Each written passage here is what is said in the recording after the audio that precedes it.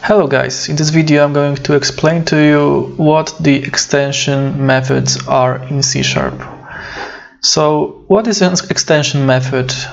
Extension method allows us to add a method to a type without changing its definition, which is very useful, especially when you can't actually change the type's definition. Like, for example, string. We cannot change the definition of string, but we can add an extension method to it. So let's do it right now.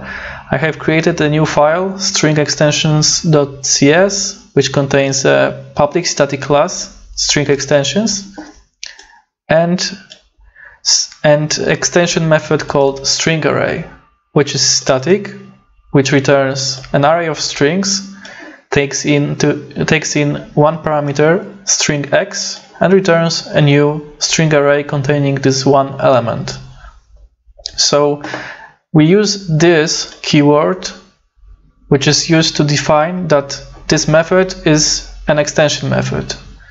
The first parameter defines which type we are trying to extend. So this is a keyword, which means that this is an extension method, and the first type tells us that we are extending the string.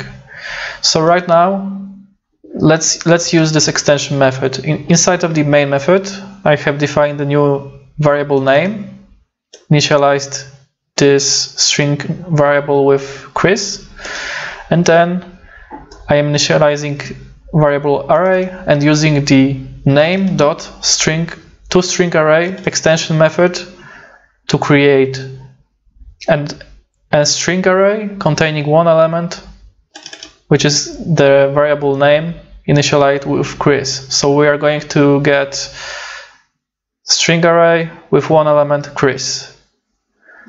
As you can see, this is the way we are using the extension method. So name is of type string, and we are using the .toStringArray to access the extension method, which is assigned to the string type.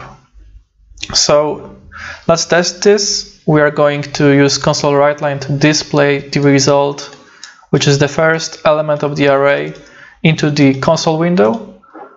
Let's see how this works. And as you can see, the result is Chris, as we have expected. I hope that this quick introduction to extension methods has helped you to understand the concept, and I hope to see you soon.